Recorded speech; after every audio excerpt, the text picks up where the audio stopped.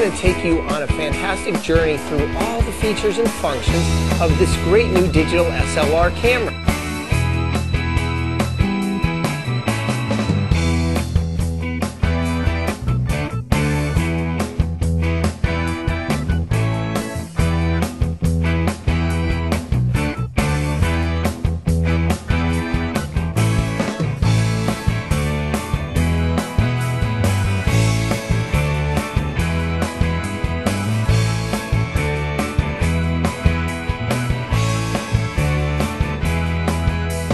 Okay, let's take a look at our playback information screen on the Canon Rebel XSI.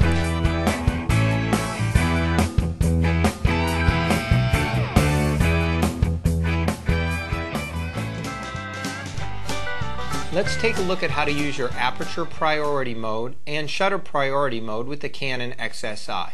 Now, shutter priority mode is the first one we're going to go over. It's called TV, which is short for time value mode. So to use this, just set this upper dial here to the TV mode, and I'm going to do that now. It's time value, the same as shutter priority, and you're going to use your control wheel right up here to make your adjustments. So you see I have 1/200th of a second, I have 1/60th, 1/25th. Remember, the lower you go in fractions like this, the longer the exposure is, the more light you're going to let in, but also the shakier or the blurrier your picture could be if you're not careful. So down here you better use a tripod if it's 1/6 of a second. Now you'll notice that the exposure meter stays right at 0. That's because as I turn this dial and change my time value or shutter speed, the camera is compensating with the appropriate aperture or hole opening to let in just the amount of light, right amount of light.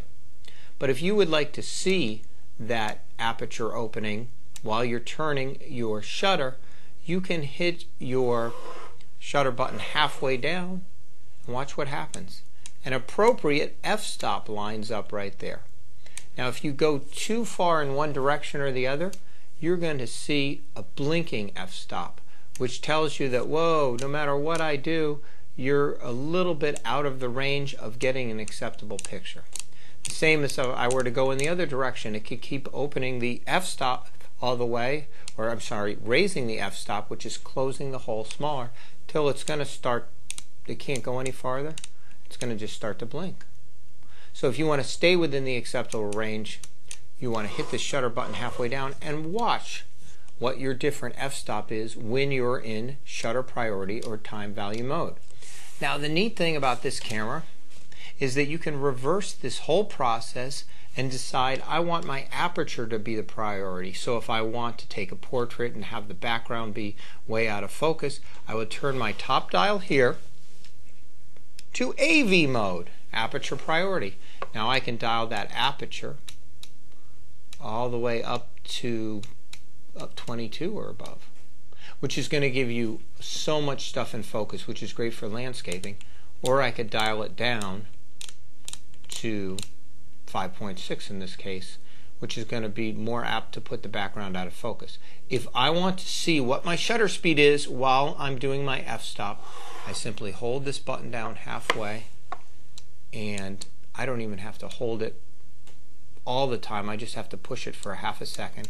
And you'll notice as I dial in my different f-stops, the camera chooses the shutter speed that would be appropriate. So it's going to say, I want everything in focus. I want to do a landscape. I'll just dial it up to f25, and it tells me that it's going to be 1/6 of a second. It disappeared because I have to hold the shutter button down again. But remember, like with what we were dealing with before, if you go in one direction or the other, watch what happens. It's just going to stop. It's not even going to blink. It's not going to let you go any farther in one direction or the other.